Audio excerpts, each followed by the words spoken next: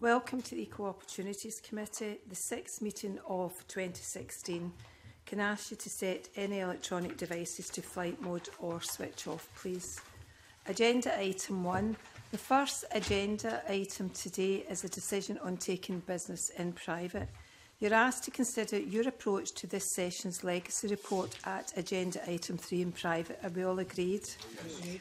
Thank you. Agenda item 2 looks at subordinate legislation, the consideration of 2 negative instruments, namely 1, the gender recognition (marriage and civil partnership registration) Scotland Regulations 2016, SSI 2016/66, and the gender recognition marriage and civil partnership registration Modification Scotland Order 2016, SSI 2016/67.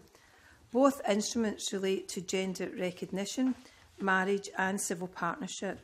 Further information can be found in the policy notes. The Delegated Powers and Law Reform Committee determined that it didn't need to draw the instruments to the attention of the Parliament.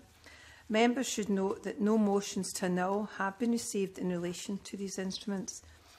Has any members got any comments or any questions they would like to ask? No? I just wanted to welcome the legislation powers. Let us not forget that this committee has very much been involved in the legislation, so very happy to sign them off as well. Thank you very much, Christian. Thank you. So is the committee agreed that it doesn't wish to make any recommendations in relation to these instruments? Agreed? Thank you.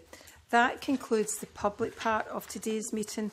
As this is likely to be our last meeting before dissolution, I would like to thank everyone for their work this session, and I now suspend the meeting for the committee to move into private session.